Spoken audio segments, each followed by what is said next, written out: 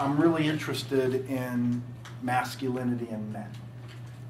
And really, that's really going to be the focus of what we're talking about, the development of masculinity. We're going to talk in detail about my study. And then the thing that I really want you to do is to be pondering how this has some kind of application. The way that you connect with men, right, in a therapeutic relationship. Because I'm thinking in terms of, as a therapist that works with couples, if it weren't for you ladies, we wouldn't get many of those guys in. You bring them kicking, screaming, dragging, threatening, coercing, whatever it is that needs to be done to get them there. Why would that be? I mean, I remember thinking about this. Because remember, I did my original master's degree and worked at a hospital. I worked at a hospital for 10 years. And remember what a challenge it was to engage men in therapy. I had a fella say to me, this will really get you. His wife dragged him in, and he looked at me, and he's very suspicious. And it didn't necessarily turn out well. They did not come back. The relationship did not make it. And this was a guy that was in his mid-40s at the time. But this is the quote that he said.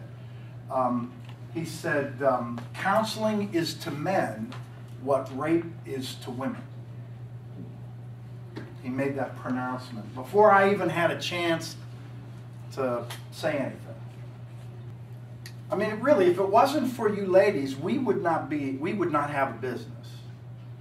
There would be no business.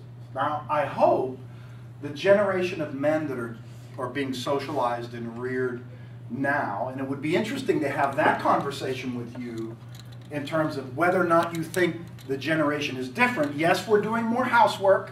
Mm-hmm. The studies say we're still only doing about a quarter, but we're doing a heck of a lot more than we did before. But the question would be, on a psychological level, is that changed in terms of men being more willing to disclose or engage, or are we still really reluctant to be exposed and to be vulnerable? Yes, they're still reluctant. I think men are still reluctant, even though they are taking on major roles. They'll, okay dear, blah, blah, blah, and then just go about their business. I've seen it with my parents, and I've seen it with younger couples and young marriages. It's because they don't have that communication. It's just, yes dear, no dear, and then if something blows up, it's just like, okay, well, all right dear. You appease the woman, and that's not what the woman wants. Okay. Okay, I could launch a different direction, but no, you can. No, I want to I like stay. The So I want to take you back to actually when I was a little kid. When I was a little kid, we lived on a farm. Actually, we lived in North Braddock in the steel town. My dad worked at the steel mill, and this was when people were trying to kind of not only get out into the suburbs, but maybe get a little land and a gentleman's farm, something like that. So we lived in this place called Mount Pleasant near Greensburg for about 6 years. And it was idyllic. It really was. But Dad ends up losing the job at the mill, becomes a truck driver. We end up losing the farm and had to move back into North Braddock, which I'm sure had to be quite a blow in terms of both he and my mom. And we ended up renting this very small place, I can remember, for $40 a month on Middle Street, 837 Middle Street, North Braddock. But prior to that, I remember looking at my dad and wondering about my dad, because he was this absolutely gorgeous man. If you've ever seen old wrestling pictures of a guy named Gorgeous George, who Muhammad Ali patterned the kind of challenging talk, he patterned it after Gorgeous George. Well, my dad looked that way. He was really big, 6'5", built before they had weights. but he was, he worked construction, that sort of thing. But he also was kind of given to alcohol and violence. And so here I am, is this little boy coming up. Is that what's expected of me? I mean, I remember, even as a little kid, reacting, not only in terms of my own concern for safety, but saying to myself, I don't ever want to do that. I don't ever want to be that way. How am I going to, because I'm watching my mom be mistreated, how am I going to treat, I'm 5, 6 years old, right? So I have been obsessed with masculinity, right? I have. So the fact that I end up going to school and do a dissertation on masculinity, I mean, it was not in my head at the time. It just kind of bubbled up the way things do. But that was all kind of the genesis. But in my clinical psych training, I felt as if they really missed a really important component in terms of how we grow and develop as people. I think they caught gender pretty well, even though you could talk about the biases in some of the theories, same way that they talk about health bias in terms of not enough women being represented, and that, how similar or different is it. You can talk about it as it relates to ethnicity, right? Culture, depending on the culture. But what do you think, I mean, as I'm this kind of budding therapist, that I, as a, looking at the world of psychology, that I feel as if they forgot. Any guesses? Think about what I ended up getting my PhD in. What was it? It was in sociology. Criminology. Well, the object. Okay. Socioeconomic class. Class is a major determinant of how we kind of are socialized and the norms that we end up internalizing to become men and women. I mean, so it's not just as it relates to gender or race or ethnicity or culture. You've got this whole class dimension. So I was drawn to sociology, and I thought to myself, I didn't want to go back and learn the same things. I felt as if psychology missed that piece of it. They give credence to SES, but I really don't think that there's been enough. Now, you've got to remember, this is back a little ways. You hear those fields, both of those disciplines, really give a lot more talk to SES. So I'm trying to think about masculinity. I'm trying to think about why I can't get these guys to come into treatment, come into my office, and I'm just pondering. And I started to dig into the literature and came across a really fascinating book. I got to remember, this was when the feminist movement was really just beginning to take hold in terms of both psychology and sociology. And there was a woman by the name of Nancy Chodorow, and she wrote a book called The Reproduction of Mothering.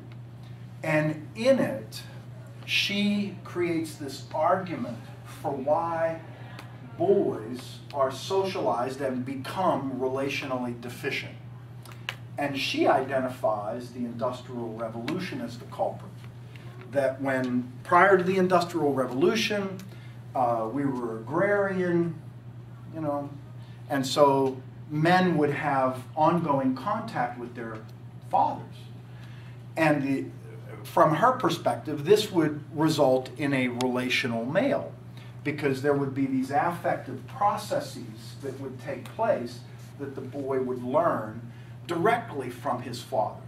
The Industrial Revolution hits, what happens? The man is removed from the life world of the family, and the argument is the only person the boy has to model his gender identity is in contrast to his mother, as opposed to the connection with his father. And she articulated that this is why men are always resisting, always pulling away, keeping folks at bay, right? That would all have been a part of it, because he's not going to move towards his mom in the same way that he moves toward his dad being the same. And to take you into my household to add a little credibility to it, although I'm not sure I bought Nancy's ideas completely, I remember when our little boys were coming up. I got 2 sons. And they were just getting about that age, maybe like 4 or 5 years old, right? And, you know, with kids, I mean, you try to go to the bathroom privately, but it's not always possible. So, you know, I'm in taking care of business, and all of a sudden, the other 2 are there, and they're dropping there, and they're standing, and there's the 3 of us. And we got 3 trails going, right? And they look at me, they look at themselves, and they look at me, right? And they're taking this experience in terms of it being a connection, and they're identifying. They're saying, that's me. That's me. That's what I'm going to be later. I'm going to look like that later, right? Now, granted, I'm putting words in their mouth, but you can see, I remember the reaction I had. I mean, I'm trying to, but at the same time, kids don't give you that same kind of space. So I think this was the first real attempt to talk about gender and how we socialize and have it from a macro perspective, that you had this major macro transformation, and how would that play out in the psychological lives of boys, because they would be the ones that would be more impacted. The argument is that women have the benefit of a continuous relationship with their moms. Not all ladies, but most.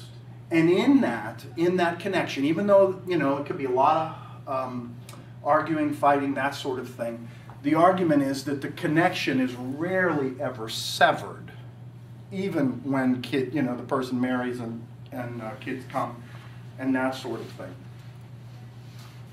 It could be that the culture continues to socialize girls becoming women to be the caregivers. I don't think that has necessarily changed. One of the reasons many times the women really are the kind of the spoke, or the hub, not the spoke. And you think about your families and how much really revolves around, you know, mom nurturing. You know, and the argument here is that women are socialized to nurture, be the caregiver, and that identification with the role of the woman with their mother, it's continuous. There's no disruption. So you've got women with these great relational capacities, according to Chodorow, and men who, man, they're struggling, right? So they're struggling. Okay, so I'm chewing all of this literature. I'm looking at it from a lot of different angles. And I started to consult with some of the other professors at USC, and I said, I want to maybe compare some different groups of men. And this is built on the idea that was just kind of coming into its own also, that said that there's a plurality of masculinities out there. There's not just one. And depending on where you go, even similar groups may look very different.